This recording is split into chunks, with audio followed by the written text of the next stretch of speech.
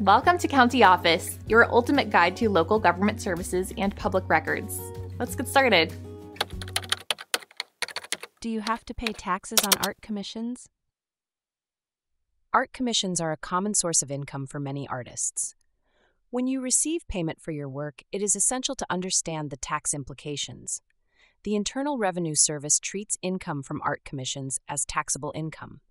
This means that any money received for your artistic services is subject to taxation. Artists must report all income earned, regardless of the amount. This includes payments received through various platforms or directly from clients. Additionally, the expenses incurred while creating art can often be deducted. This includes costs for materials, studio space, and other related expenses. It is crucial to maintain accurate records of both income and expenses. This documentation will help you during tax filing and in case of an audit. Different states may have varying tax laws regarding art commissions. Artists should familiarize themselves with local tax regulations to ensure compliance. If you work as a freelance artist or run a business, you may need to pay self-employment tax. This applies if your net earnings exceed a specific threshold.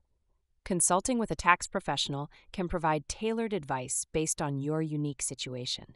They can help you navigate the complexities of tax obligations related to art commissions.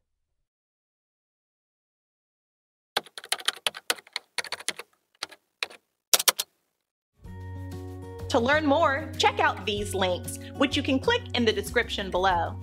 And feel free to comment your questions. We're here to help. Thanks for tuning in to our video. Please like and subscribe and leave a comment below. See you in the next video.